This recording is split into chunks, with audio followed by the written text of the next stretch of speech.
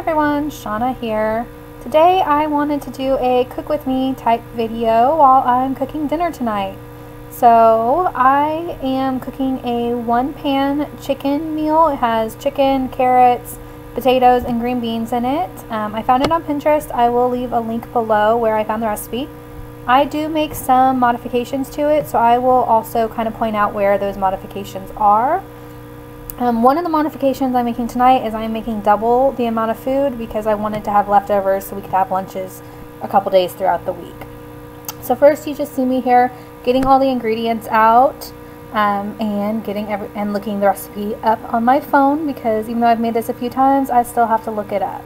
I did also preheat the oven to 350 there, but my camera did cut out, so I'm sorry about that. First thing I do is I go ahead and peel the carrots. I do have a bowl of water here. I keep potatoes and carrots in a bowl of water until I'm ready to cut them, just so A, to rinse them off, and B, just so they're not like getting all brown and nasty, especially with the potatoes. So now you see me just peeling the potatoes. I'm just peeling all the skins into a bag because I don't like putting them down the sink like some people do. That way I can just throw them away easier. Now I'm going to go ahead and cut everything up into bite-sized pieces. You will see me here put the carrots into a Tupperware. I don't show this, but I do end up steaming the carrots in the microwave with some water in the Tupperware for just like a minute 30, just so, because the carrots take a little bit longer to cook than everything else. And then I'm cutting the potatoes and just sticking them back into the bowl of water so that they don't get brown. Now that I have cut everything up, I am going to go ahead and butter the baking pans. I'm just using some glass baking pans here. And now I'm taking the Italian seasoning dressing and just sprinkling it on the bottom of the pans. This is not part of the original recipe, neither are the carrots, but these are two of the modifications I make.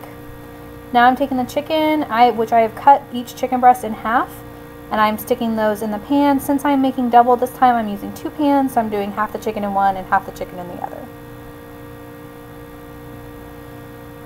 Now I'm taking a can of green beans and sprinkling that in. I stop halfway and put some more seasoning on them, then put the rest of the green beans. I did have some leftover green beans as well, so I'm using those, and then also the carrots that I've cut up and already steamed a little bit.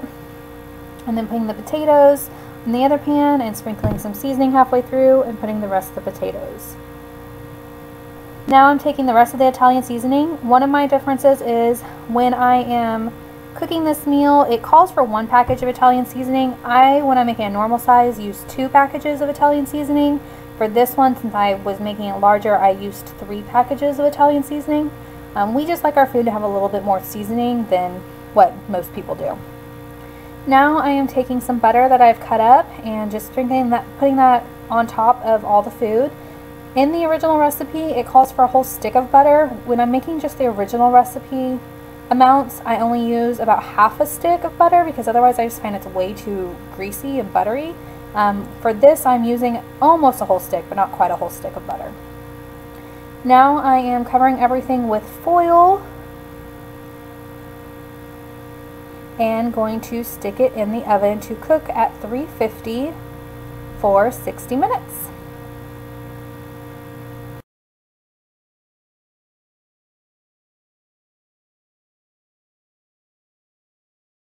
So after everything's cooked for 60 minutes, I go ahead and pull everything out.